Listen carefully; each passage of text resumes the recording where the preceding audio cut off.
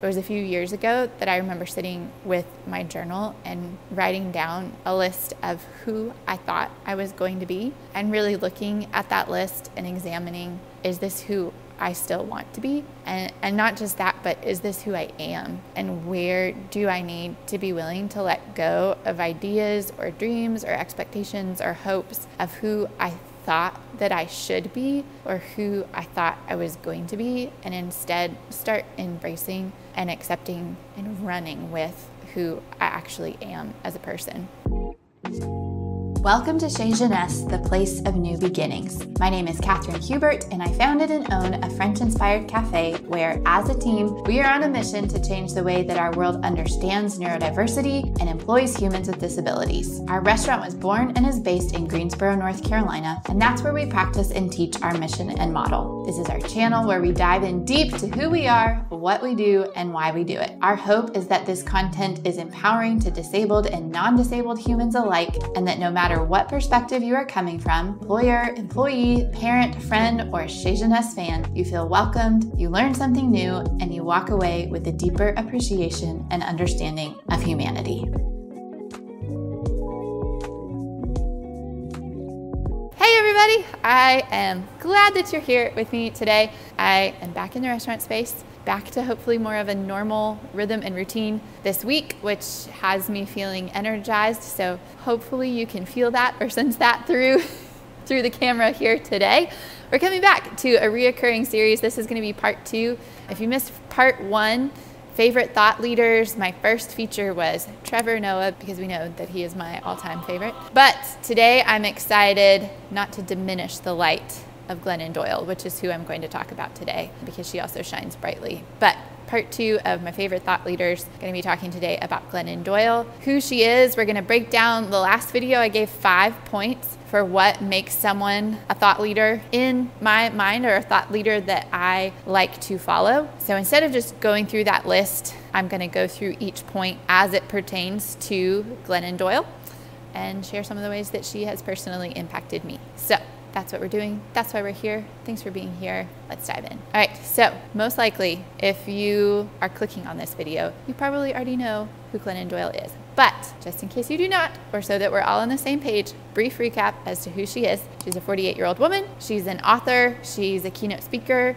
She has a podcast called We Can Do Hard Things, which she hosts with her wife, Abby Wambach, and her sister, Amanda, but I don't remember Amanda's last name. They host it together. She has written several books. UNTAMED Love Warrior are 2 of the books that she is most well known for. She's an LGBTQIA activist, queer rights activist, and she's a wife and a mom. Why is she my thought leader of choice today? Well, to point back to the 5 things that make someone a thought leader that I want to follow. Number 1 is that I look for the thought leader to be an expert in their area, and for that expertise to be backed up by lived experience. It's one thing to have the head knowledge and another to have the physical and emotional. For Glennon Doyle, something that I greatly respect and appreciate about her is that she's living out, and in a public way, but also you can tell it's very private and personal, the things that she speaks on and the things that she speaks to. I really admire the way that she is willing to wrestle with messy and complicated topics, both within her own, it seems like, friend and family sphere, and personally and internally, and then to actually bring those out into the world, into a space where other people are able to engage and connect and participate.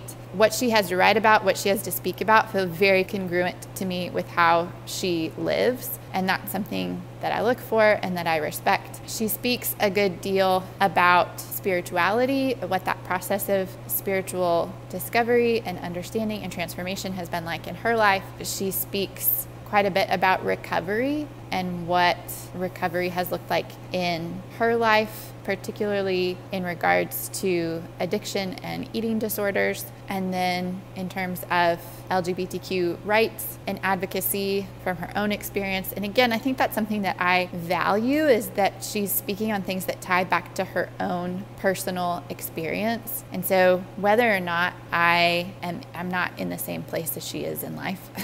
I'm not a 48-year-old wife and mother who's a keynote, well, I am a keynote speaker, not to the level that Glennon Doyle is. Like, our lives look different, but I can learn and glean a lot from her because she's speaking so much from her own personal experience and relating that back to the world.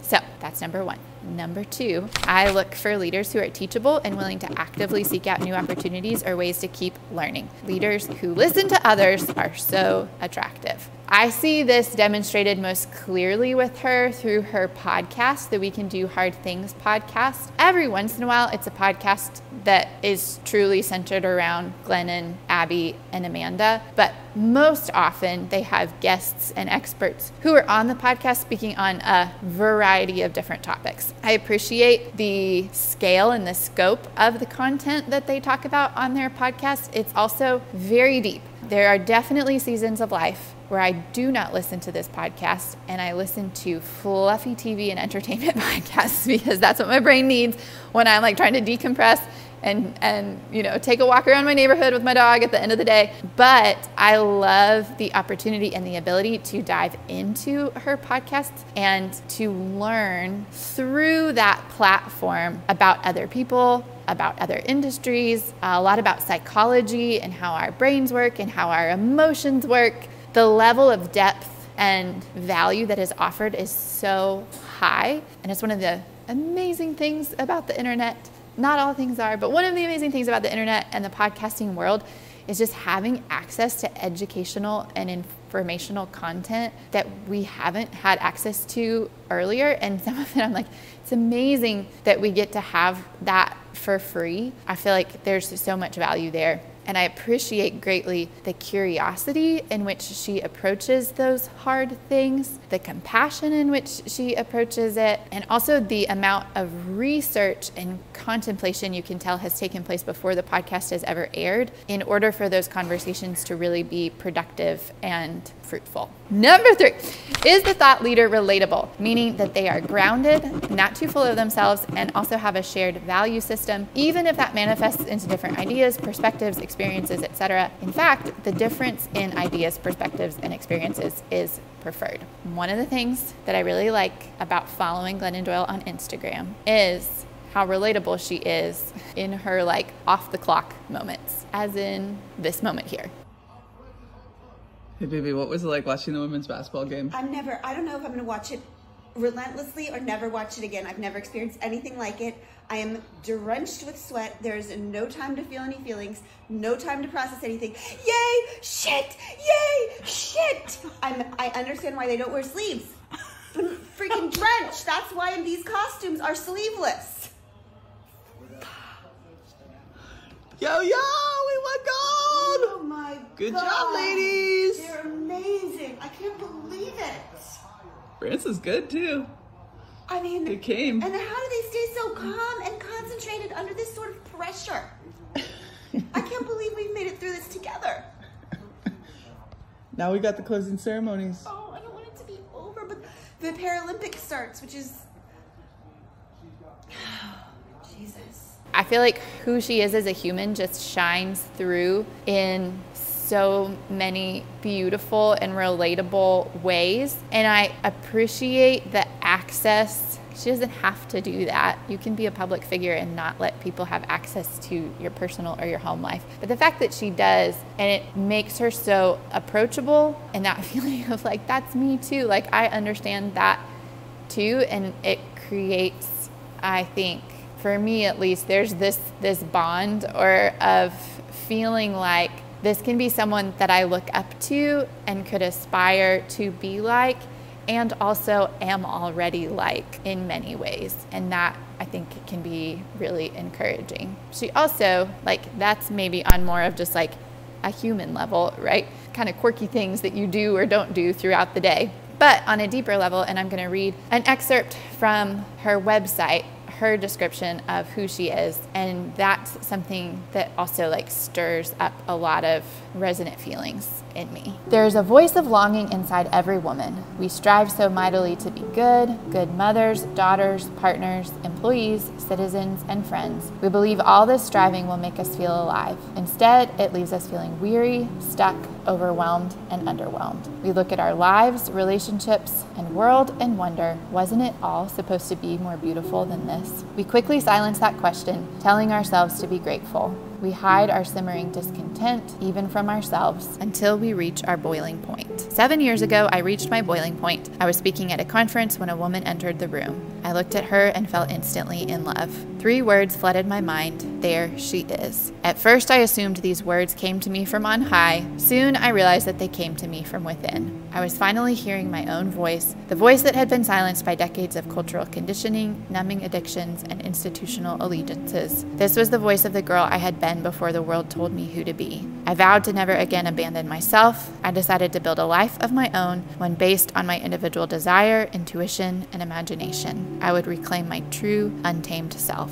When we quit abandoning ourselves and instead abandon the world's expectations of us, we become women who can finally look at our lives and recognize, there she is. My book, Untamed, is about how to be brave. Here is what I've learned. The braver we are, the luckier we get. In that, I honestly got emotional reading it, and I wish that I could have captured that. I thought I was recording as I was reading it the first time, and I was not.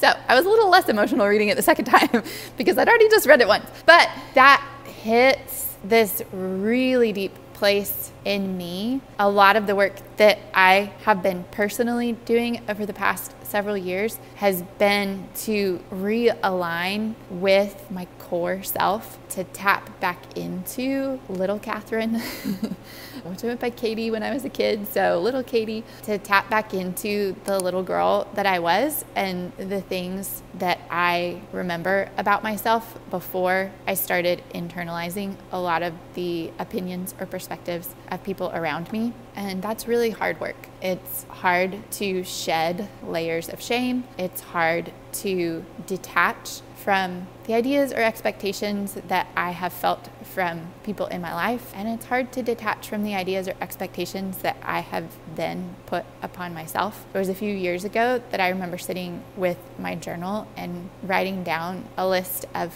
who I thought I was going to be, and really looking at that list and examining, is this who I still want to be? And not just that, but is this who I am? And where do I need to be willing to let go of ideas or dreams or expectations or hopes of who I thought that I should be or who I thought I was going to be, and instead start embracing and accepting and running with who I actually am as a person. That journey for me got started before I got connected with Glennon Doyle. Before I got connected, we're such good friends now. Before I read her book, Untamed, before I started listening to her podcast, I was late to the bandwagon. And I was late because I am a little bit of a rebel. And when there's a lot of buzz culturally around something, I tend to be the person who's like, no thanks, I'm not into that, even if it's like, but maybe I kind of am. And that was the case with her book Untamed, where I was like, wow, everybody's reading it, all these women are reading it. Now I'm like, all these women should be reading it. Like, I fully support and love the book. But it took me a little while to get to it. So I'd already started that inner work myself, and then I got connected and I read her book, and I just felt like every chapter it was just hitting such a strong chord with me. Which brings me to point number 4. I want someone who can expand my own way of thinking around a topic, or who can push me to have a breakthrough in my own thought process. Her work individually, Glennon Doyle's work individually, has pushed me to deeper levels of thinking and has encouraged me to actually have some of those breakthrough or kind of full circle moments. I also appreciate the liaison that she has been for me with other thought leaders and other industry professionals who've also stretched and expanded the way that I think and feel about things. And I also just really admire her bravery and her no bullshit attitude. She's very quick to advocate, very quick to stand up for the things that she values and that she believes in. And I I want to be that person more and more, and it inspires me to see someone who does that publicly and who also receives pushback from that, which is the reality. And some of you may be watching this and you may not be a fan of hers, or you may have not previously been a fan. I know within a lot of Christian and church cultures there's pushback. For her, at least I remember hearing a lot about that at the time. It was kind of like, oh, she left her husband and she married a woman. And so there's kind of this discrediting of who she was because of that, instead of validating her own experience and seeing the bravery in the decisions that she made for her and her family, and being willing to hear that through her voice and her lens instead of just placing projections on her. I know that she's received backlash or criticism for other elements of topics that she's covered, things that she's spoken on, the way that she's spoken on things. And I think inside of that, what I respect is that she still stands up for and fights for the things that she believes in, and that there's a commitment to herself and a commitment to her work above the pushback that she may receive. And that also resonates with me in the work that I'm doing in disability advocacy and employment, recognizing that there's pushback and criticism that I've gotten in different ways because of the work that I'm doing, and the more public I become with that, the more that will increase. And so it's encouraging for me to see other people who haven't let that stop them, and that kind of strengthens my own feet and grounding and ability to see someone model that for me and feel a little bit more equipped or ready to do that myself. And lastly, we got I don't know which vibe this is. Am I in the 90s? The 80s? The mock turtleneck and the side pony and I got my I'm gonna fall over. I got my fun Vans sneakers on here today. I really hurt my quad. Anyways, number 5, lastly, I look for someone who can keep me company and who helps me feel less alone in my own work and process. This is one point at the end. I feel like I've already mentioned this point and incorporated it honestly into all of my other points, but there's a story or kind of an analogy that she gives at the beginning of Untamed about a cheetah. And the gist of it is, one, you should just read the book because it's going to be better than what I'm about to tell you, but I'm gonna give it my best shot anyways. Being at a zoo and seeing a cheetah performing tricks for the crowd, it's been trained to do that, it's been tamed to do that. And then seeing that cheetah walk to the edge and just kind of scan over the landscape. And her daughter at the time, who was with her, asked a question about it. This is where the details are gonna get fuzzy for me. But the idea of her looking for, that cheetah looking for what she knows she's missing. I'm saying this cheetah's a woman because I'm tying it back to myself. But looking for the wild, recognizing, am I not made for more than this? And that feeling as people, and women in particular, who oftentimes go through life being tamed, being trained to do certain things, to say certain things, to not do certain things, to not say certain things. And this feeling inside of, am I not made for more? And the chapter ends with Glennon saying, yes, you're a goddamn cheetah. And I remember reading the book and feeling the emotional impact. And I remember calling my sister and reading that to her and then just crying through it. And we're both determined to get cheetah tattoos now.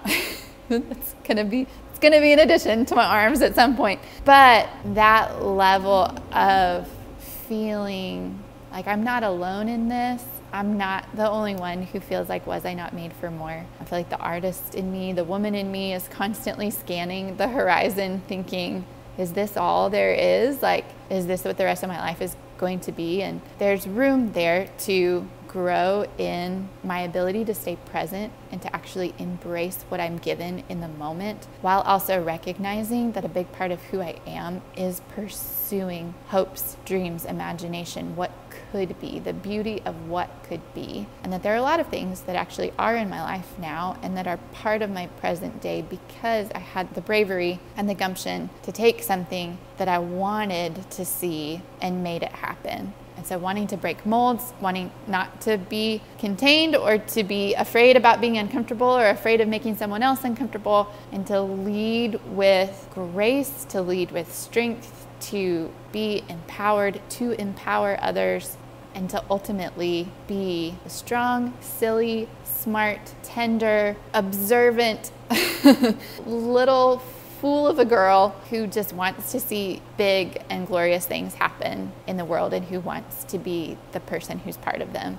So this is a cheers to Glennon Doyle and for the ways that she's impacted my life, and also cheers to myself for being willing to step into a life that may feel sometimes like a lot, but that is challenging me to be online and to step into the world and the life that I want to have. And cheers to you for being here, for taking the time, and for being a person. You wouldn't be here if you weren't this kind of person who is willing to do the introspection and the internal work to grow and to become free to be ourselves. Thanks for being here. Chez Jeunesse, teammates and fans, your keyword for this week is cheetah. Chez Jeunesse teammates, you know what to do. If you're a fan and you live in Greensboro, come in and tell us the keyword and you will get a dessert on the house this week.